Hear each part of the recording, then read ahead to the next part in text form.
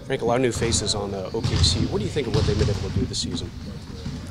I think they're playing extremely hard. To me, they're a scrappy and edgy team that has one of the greatest point guards of all time running the ship for them, or running the show for them. So, they got a lot of vets. They play hard and they work to defend. They held the Clippers to 90 points last night, and we're going to have to work on both ends of the floor to get a W.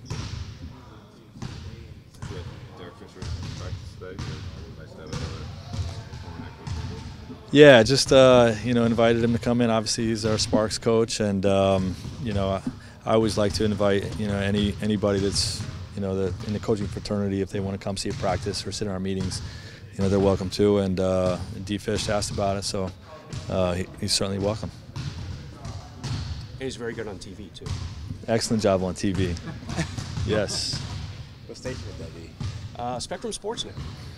Watch it all the time. Tune in. Is that something that you've always done, or is that kind of after you took your hiatus from coaching and you went around and did that, you placed more of an emphasis on paying that forward? I probably put more of an emphasis on paying it forward, but it's something that's always been available to anybody that wants to stay involved or whatever. You can correct me if I'm wrong on this, but it seems like you've kind of used the first half to figure out which role players have it going, and then maybe played those guys a little bit more in the second half. Like, if that's the case, can you kind of talk about what goes into that evaluation process? Yeah, it's really it's a tough thing because we got guys on this team that deserve bigger roles that I don't have minutes for.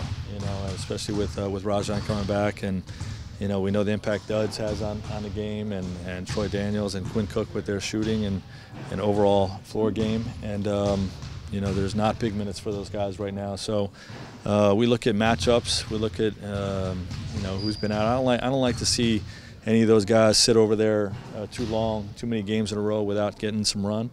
And, we just take it game by game with that. And then, obviously, like you said, once you see the game play out, you see how, the guy that we put in there performs, and make a decision whether we want to extend his minutes or go with someone else.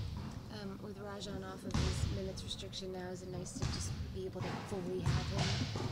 It is, and I kind of viewed it that way last game too, because even though the minutes restriction is going away, he did miss a significant amount of time. So I do view him still as in a phase of regaining his rhythm and timing and conditioning, and just want to be smart with his minutes. It's so rare in the playoffs that we have this sort of home and home situation. I mean, is as a coach, do you kind of approach it as we're going to play whatever we want to play, or are we going to hold something back for that second game?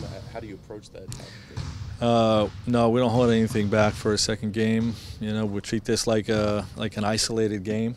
1 of 82. And we try to win tonight's game, and then, it does have a little bit more of a playoff feel in game 2, having just played that team, and what kind of things can we make, adjustment-wise, and hopefully we'll be able to get the second one.